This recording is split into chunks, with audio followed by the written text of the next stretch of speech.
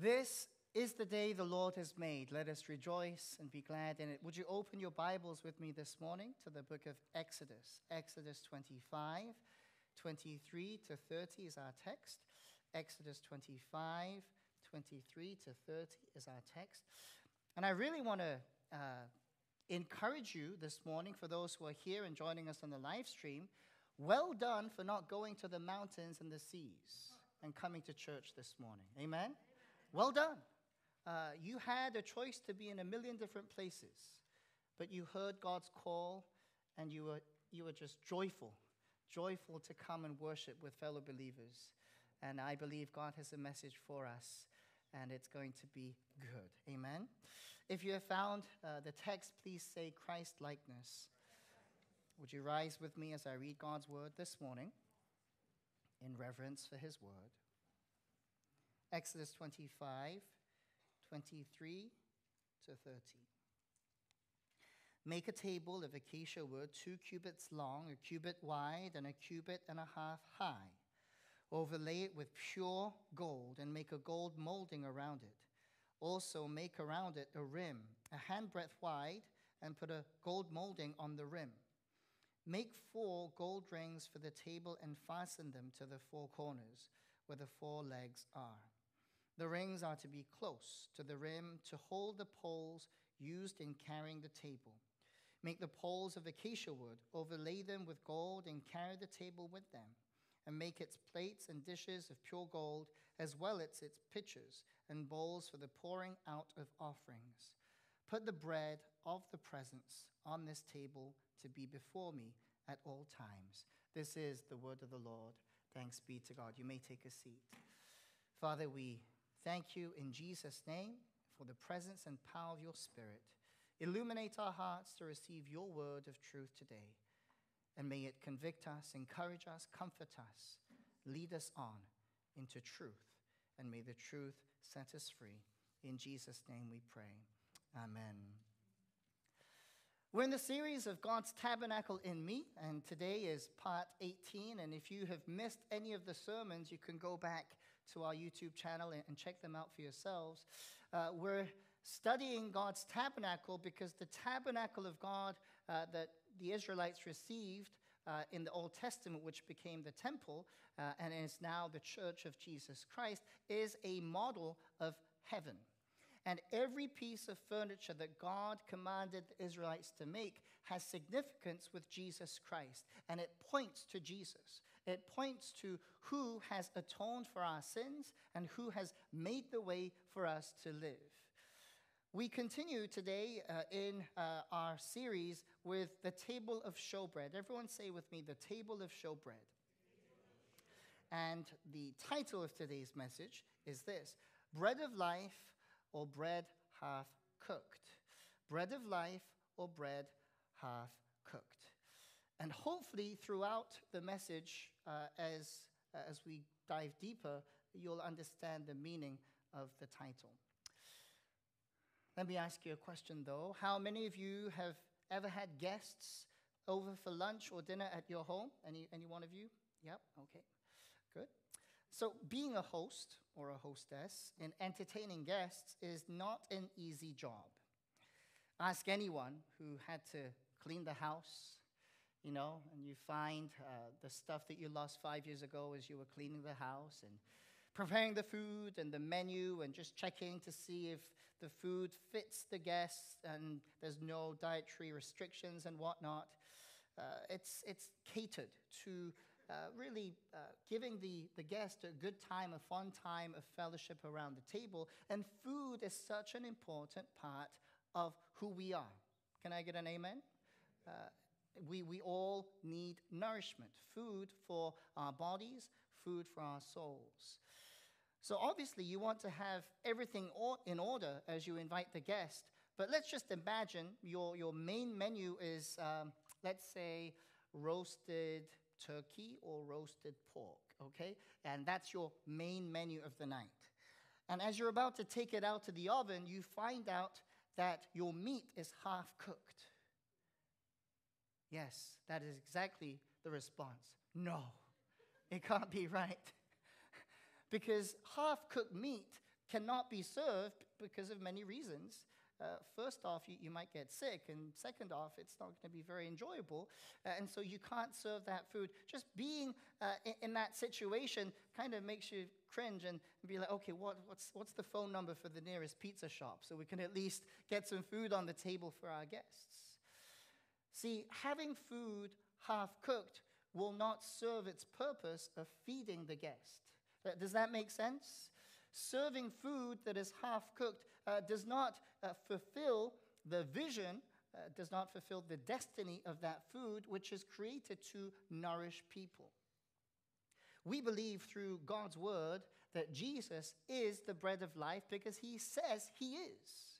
He is the nourishment from heaven. And he provides for us the best meal or the best kind of nourishment any human being can ever have. Why? Physical food will give you a little bit of comfort for a little bit of time. And you will have to eat that food again. It's the same with water. We need water for our bodies, and please feel free to hydrate because today's going to be a hot day. But after a while, you need more water. You need more.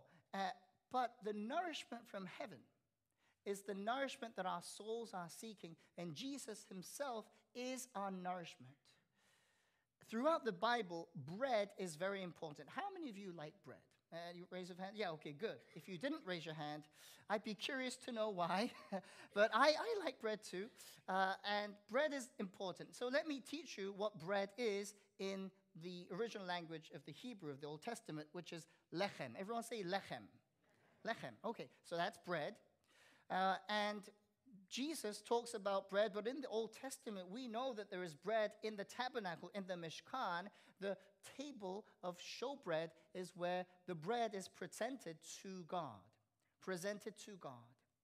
When we find in Leviticus chapter 24 that you need to have a certain type of bread that is made in a certain type of way and presented in the way that God has commanded.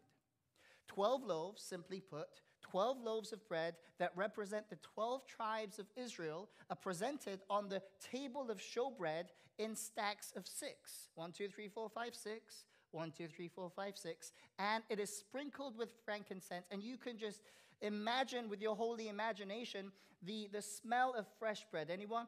Oh, fresh bread with frankincense. And it just overwhelms that place. And it is presented unto the Lord. There is a way that this bread is cooked, and I'll get to that in a moment. But look in verse 30 of our text this morning. We read, "Put the bread of presence on this table to be before me at all times." At all times, present this bread to me at all times. That is God's commandment. That means there is no shortage of bread at the table of showbread. It will always be filled up by the priests, and it will always be made by the people of God who bring it into the tabernacle. Now, it's important for us to know lechem, which is bread, because it's one of the most common denominators of any language, any culture. We always gather around food. And our church family, we have a great culture of doing potlucks. We bring foods from different kind of, families bring it, and we enjoy each other's food, and it's just so wonderful. Like I said, I have a friend who's very new to our church, and he said, "I've gained 20 pounds, Pastor, 20 pounds coming to this church," because he's been here almost every time the church doors are open, and we usually have food, and it's wonderful to be able to grow in the Lord, to grow in the spiritually, physically, emotionally, mentally, to grow in the Lord. Now, of course, we do it with moderation, of course. Self-control, fruit of the Spirit, amen? Now, this bread is important because God wants his people to be nourished.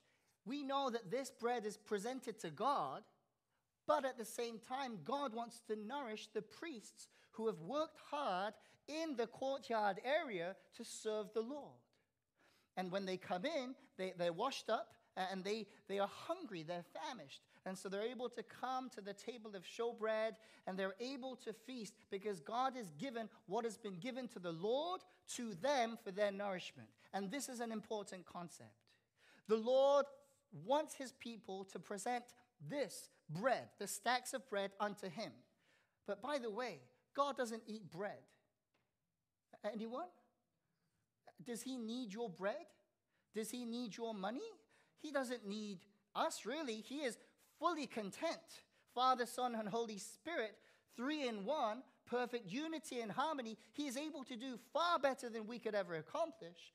But he created us for relationship so that we may partner with him in his mission. And so, ironically speaking, the bread that is lifted up unto God, God gives it right back to his people, especially with the priests. Especially with the priests. And we've learned that we are the royal priesthood now. Amen? Now we're a New Testament people. Jesus has come, and the veil has been torn. Now we have access to the Father. We don't need to go through a mediator. We have Jesus, our chief mediator, chief priest, and he is the most high priest who has welcomed us into relationship with God. So that means we have access to the bread of life, Jesus Christ. The bread of life, Jesus Christ. Now I want to share with you the recipe for making the showbread. The recipe for making showbread. It's kind of a flat bread, and I've done some research on this. And back in the ancient Near East, they didn't have ovens as we do nowadays. They used to cook in pots, and they would put a fire inside the pot, and with the heat, they would make a dough and put it on the side of the pot, and the heat would make it into bread as we know it. Now, the recipe is this. In Leviticus 24, verse 5, we read this. Take the finest flour, and finest is what's important. Finest flour, and bake 12 loaves of bread, using 2/10 of an ephah for each loaf. You need to use the finest flour, which means it's not coarse flour. It's not just any flour that you get. It has to be grinded and grinded and grinded so that it's very, very fine. Can you imagine the finest of flour? It's almost as if you put some in your hand and you blow it and it goes up into the air. It's so fine. There is significance to the fine flour. Also in Leviticus 2:4, if you bring a grain offering baked in an oven, it is to consist of the finest flour, either thick loaves made without yeast and with olive oil, mixed in with thin loaves made without yeast and brushed with olive oil. The bread has to be made with oil. It needs flour and it needs oil. And we know that throughout the Bible, oil is always connected to whom? The anointing of the Holy Spirit. Okay? The anointing of the Holy Spirit. So fine grounded flour with oil. And also you need to add what? Anyone want to try? Salt. Leviticus 2:13, season all your grain offerings with salt. Isn't it wonderful that the Old Testament connects so perfectly with the New? Jesus says, you are the salt of the earth. Amen? And if the salt loses its saltiness, it's not good for anything but to be thrown out and to be trampled by men. Has anyone tasted salt that has lost its saltiness before? And you would probably say no, because why would you taste that anyway? It's useless. Salt is important because it is not only a preservative, but it adds flavor. Let me ask you a question. Does your life add flavor to the kingdom of God?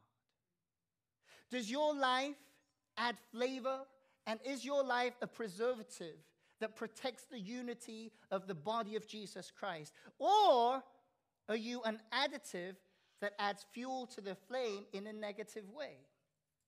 I believe all of us here at DCN, we're the salt, and we have not lost our saltiness by the grace of God. Amen?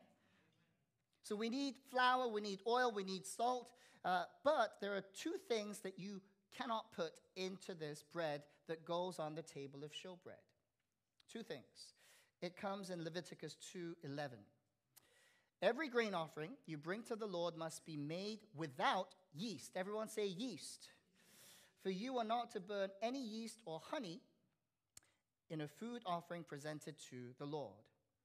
When you hear the word yeast or leaven, as it were, we know that in the Bible, leaven is always connected with sin. Because a little leaven rises the bread, and it's the same with sin. Just a little bit, a sprinkling of sin will do what? Will contaminate the whole batch.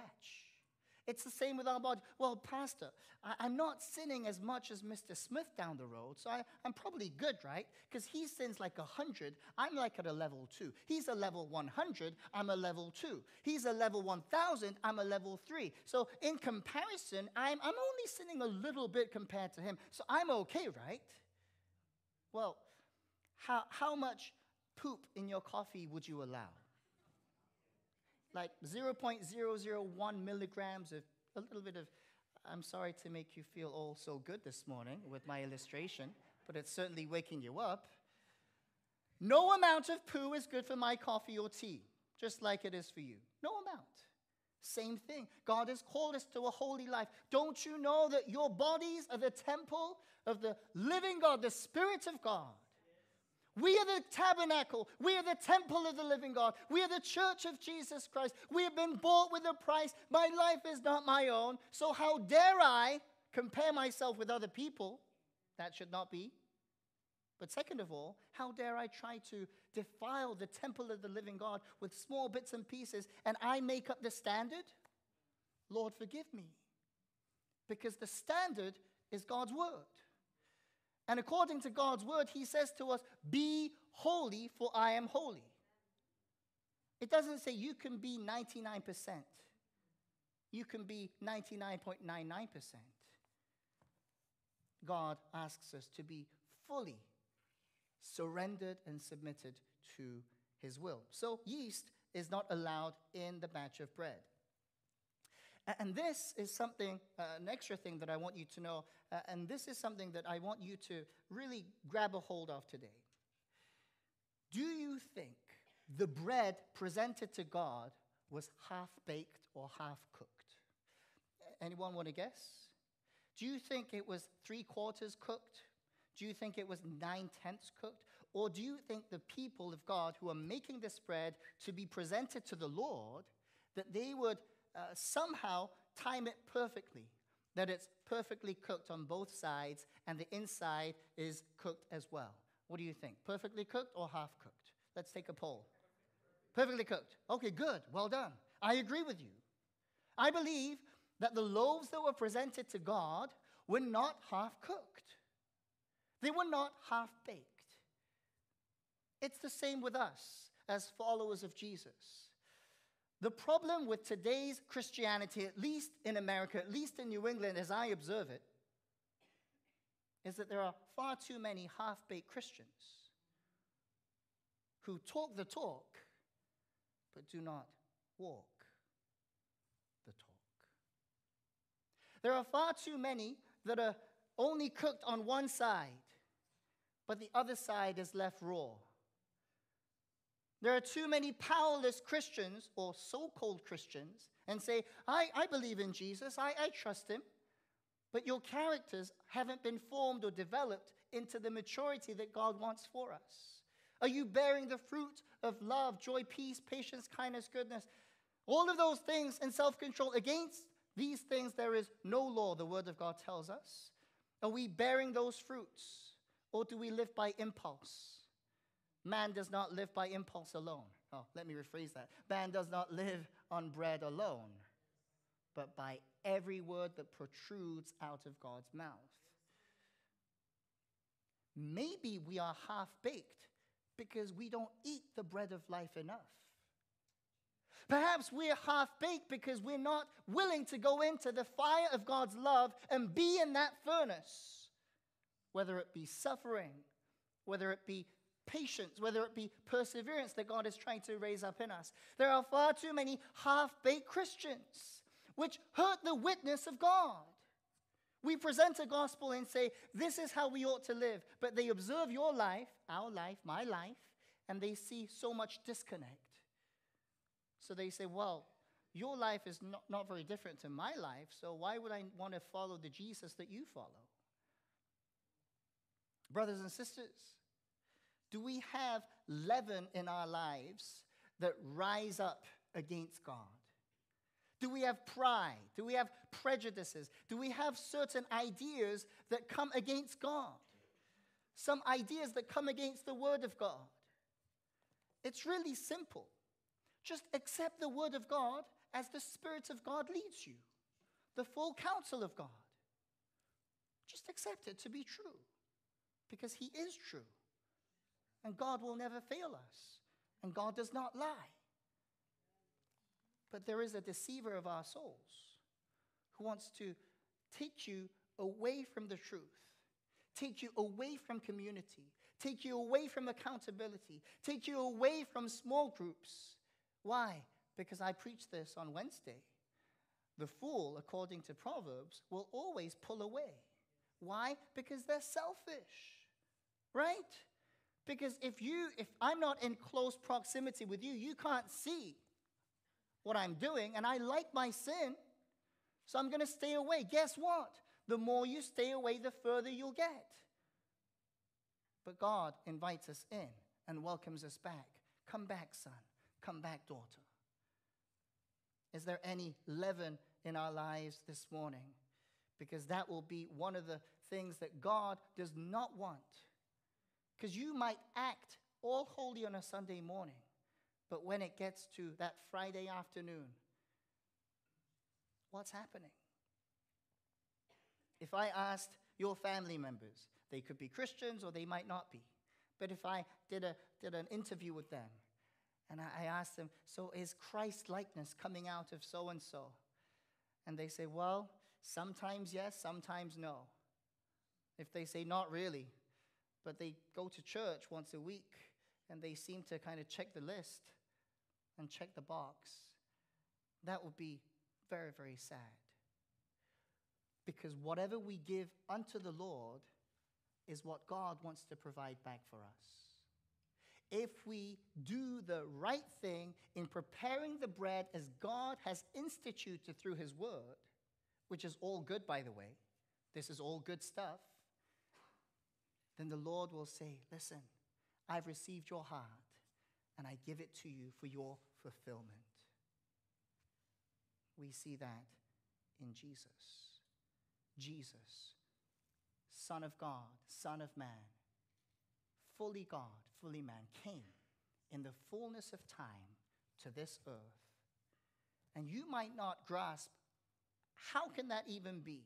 God becoming flesh. And I'm with you. I don't understand it either. It's a mystery. But God has given me and us the grace to believe that Jesus came to this earth 2,000 some years ago. He lived a sinless life. He proclaimed the gospel. He preached deliverance, healing, salvation. And He died a sinner's death on the cross for my sins and yours. He rose again from the dead. And now we look forward to His second return. He will not return as a babe. He will come riding on the clouds. He will come in full judgment. He will come to judge the living and the dead. And for us, that's a great judgment day. Why? Because we'll be rewarded. Hallelujah. Everything that you've done without anyone knowing, loving people, caring for people, praying for people, serving people, He will reckon all of that and reward, because my God is a rewarder. But for those who have not walked with the Lord and been sinning while no one's been looking, every word, every intent, every deed will be reckoned. That's a frightful moment. The good news is, even if your life is in that place, you can still come to the cross today. The cross, Jesus still invites us, sinners, to come back, backsliders to come back. You can't say, well, I'm just too far from the Lord, Pastor. God's hand is not too short. He'll be able to embrace as long as you come with a repentant heart, with a heart that is totally turned over to God. One other reason I think the bread was not half-baked is because the Word of God has some backings to this. In Hosea chapter 7, verse 8, we read this. Ephraim mixes with the nations. Ephraim is a flat loaf not turned over. In a different translation, we read this. Ephraim compromises with the nations. He's a half-baked cake. Everyone say half-baked cake. So what Ephraim is doing is compromising his faith with other faiths and just mixing them all. And it's called syncretism, by the way, where you just mix. Well, I'll take an ounce of that and a pound of this. It's like you're standing at the deli counter, right? Let me get a quarter pound of that cheese and a half a pound of that. And it doesn't work that way. There is exclusivity in the gate. There is only one way into the tabernacle. That is the east gate. Jesus says, I am the gate. There's no other way. Jesus says, I am the way, the truth, and the life. No one comes to the Father except through me. There's only one door. And you can't make a hole in one of these areas and just climb in. You can't jump over. That's illegitimate. We can only come through Jesus. And I believe Jesus did not give a half sacrifice. Jesus, being the bread of life, gave his all. Amen? Not 99%, not 99.9%. He gave his all, his blood, his water, everything, his body broken, blood shed. He gave everything, everything. So what's our response to Jesus then? Let me give you a half-hearted sacrifice, Jesus. Because since you took it all for me, I have a little bit of leeway giving you half. And then I live half myself. Imagine somebody being rescued from the water. They're about to die. They get rescued. They're like, thank you for rescuing me. But can you go back into the water because I left my bag there? Can you afford one more swim? Entitlement, pride, sin. Sin, friends. And the only answer to sin is the blood of Jesus that cleanses all sin. Only the blood of Jesus. Well, don't I have to do more good so that it outweighs the bad? Stop it. Was that too direct? Stop it, please, gently speaking. Only the blood of Jesus can cleanse a soul that is tainted with sin and selfishness.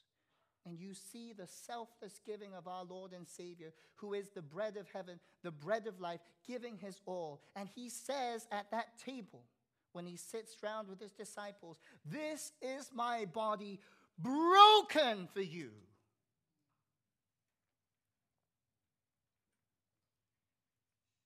The bread that was given unto the Lord and then given to the priests were not half-baked.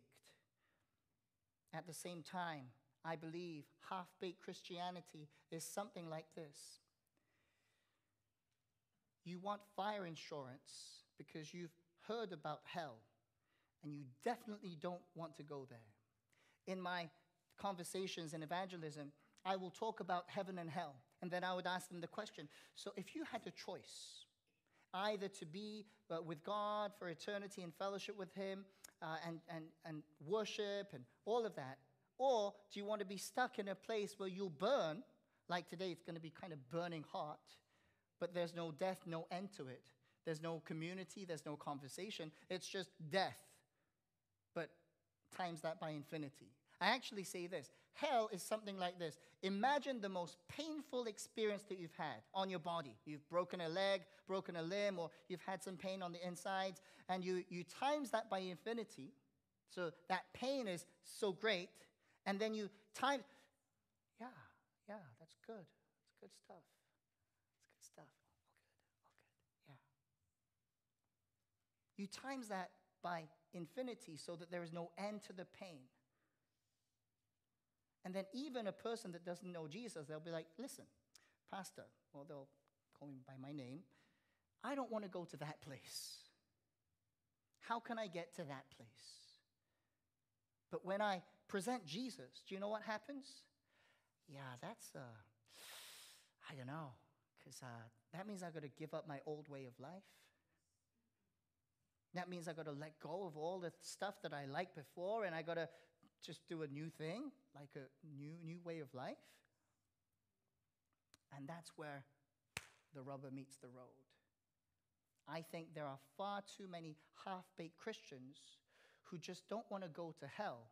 So they say, I believe in Jesus, but don't want to live that life of holiness, righteousness, and purity. And therefore, there is no power. No power.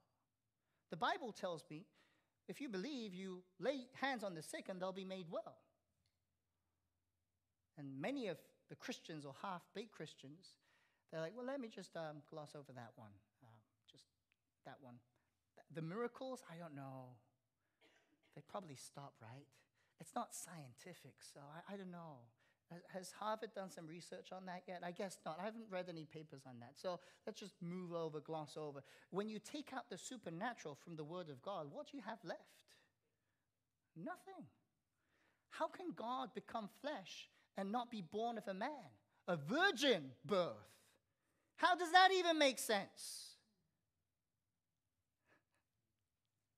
And therefore, we, as a people of God, if we struggle with half-baked Christianity, then this might be a prayer for all of us. Lord, put me in your fire of love and turn me around. Anyone want to pray that prayer? Lord, put me in your fire of love, in your furnace of love, and turn me around. Hallelujah. Where all the raw stuff becomes mature. Amen. With time, with fellowship, with worship, with the Word of God, with the Spirit of God, God turns us around. I pray that you're not here to be comfortable today. God's Word is very challenging, and we need some raw meat. If you have a 30-year-old still on a bottle, that's a little bit of a problem. We need to grow a little bit today. And by the way, this message is for me. I want to grow. I'm humbled by the sacrifice my Lord gave on my behalf. Humble doesn't even scratch the surface. I'm in awe at the grace that I've received. I do not deserve his grace and forgiveness. I do not deserve to call him Abba, Father. I do not deserve any of the graces that I have right now. I don't even deserve to be behind this pulpit. I don't deserve the grace that comes from the cross of Jesus Christ. And yet, God has given it to me freely. And all I needed to do was say, yes, Lord. Yes, Lord. Yes, Lord. And it brings me to that point of just, I open myself up to you because, Lord, I can't figure this out. Your grace has overwhelmed me. So I don't come to you from a place of superiority. No, I come to you from a place of humility as I read the Word of God and let the Word of God read me. And for me, I can't afford to live a half-baked Christianity anymore. Not in light of what Jesus has done for me. And at the same time, that half-baked bread, it needs some more time in the fire, right? And there's always the Word of God, which tells us about the fullness of time, in God's time. Let me read you a couple of verses in Habakkuk, chapter 2, verse 3. For still the vision awaits its appointed time. It hastens to the end. It will not lie. If it seems slow, wait for it. It will surely come. It will not delay. This is all in God's time, by the way. Not our time, not your time. What about Ecclesiastes 3:1? For everything there is a season and a time for every matter under heaven. Isaiah 40:31. But they who wait for the Lord shall renew their strength. They shall mount up with wings like eagles. They shall run and not be weary. They shall walk and not faint. Psalm 27:14. Wait for the Lord. Be strong and let your heart take courage. Wait for the Lord. If the Lord is putting you back into the furnace, wait for him. Don't jump out of the fire. Don't compare yourself with anyone else. God has an individualized education plan for each of us. And it's picture perfect. He knows the unique build-up and the makeup of your life. He knows the exact time for you to be in that furnace, to be fully cooked for God's glory and for our joy. So I taught you the word lechem. What does lechem mean again? Bread. Bread. So in ancient times, like I mentioned, the bread, the flatbreads, it was made being put in the fire. First on one side and then the other side. We need to be understanding of that kind of symbolism. But do you know that there's a word that we know in the Bible that has lechem in it, which is Bethlehem? Bethlehem is comprised of two words put together, beit, which is house or house of, and then lechem is what? Oh, bread, yes. Bethlehem is the house of bread. But you know other words that has beit in it, like Beth-El. Beit-El, which is the house of God. Also, what about Bethesda? The house of mercy. Chesed, right? Chesedah. So it's the house of mercy. Where did our Lord Jesus Christ come to this earth? Where was he born? In Bethlehem, the house of bread. God nourished all humankind with the only nourishment that can fulfill this restless heart. So in the fullness of time, God sent his son to the house of bread. There is significance, friends. And where was the baby Jesus laid? In a manger. Now, the word manger is the root word for mangia. Anyone know Italian? Oh, Sarah, mangia? Mangiare? Okay, yeah. Mangia, it means to eat, but also the place to eat. The manger was the table. And the bread of heaven laid on that table in that manger that day to provide food for our souls. His name, Jesus, the bread of life. Jesus, who laid in that manger, the place to eat, who laid in that manger that day, the bread that will provide food for all humanity with the gospel, the good news of forgiveness, redemption, and reconciliation. So friends, are we heeding God's love this morning?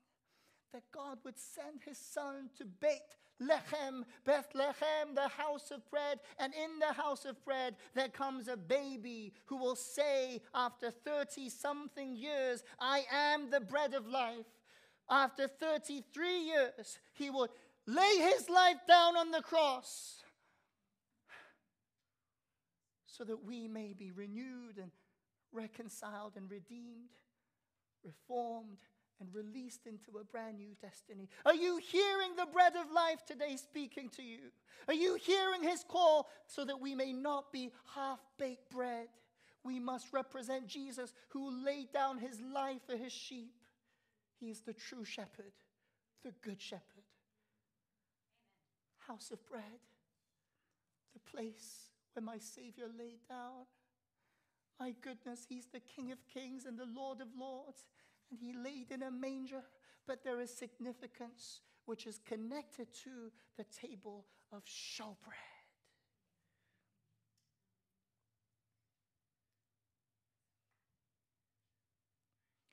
Thank you, Jesus.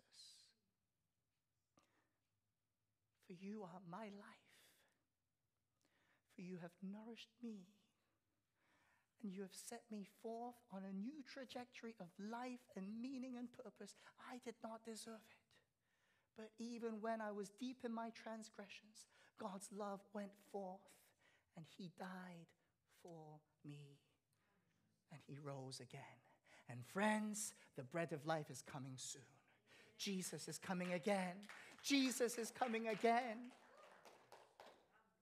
And until he comes, our response to the bread of life is not to live a half-baked Christian life.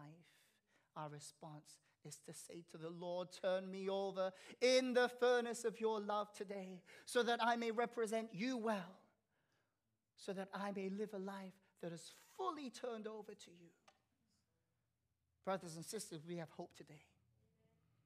As the Holy Spirit ignites our hearts with conviction and knowledge and understanding, the Lord,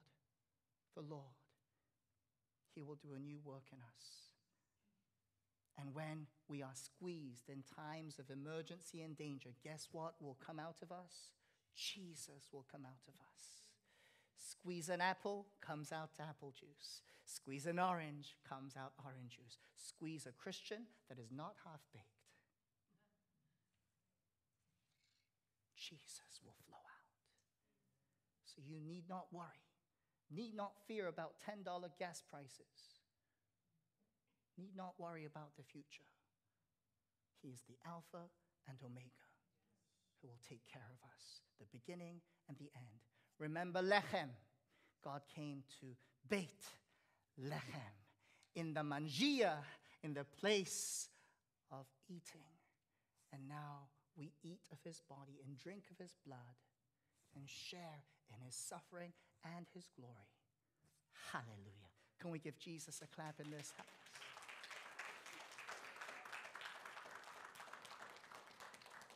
As the worship team joins me, let me pray for us.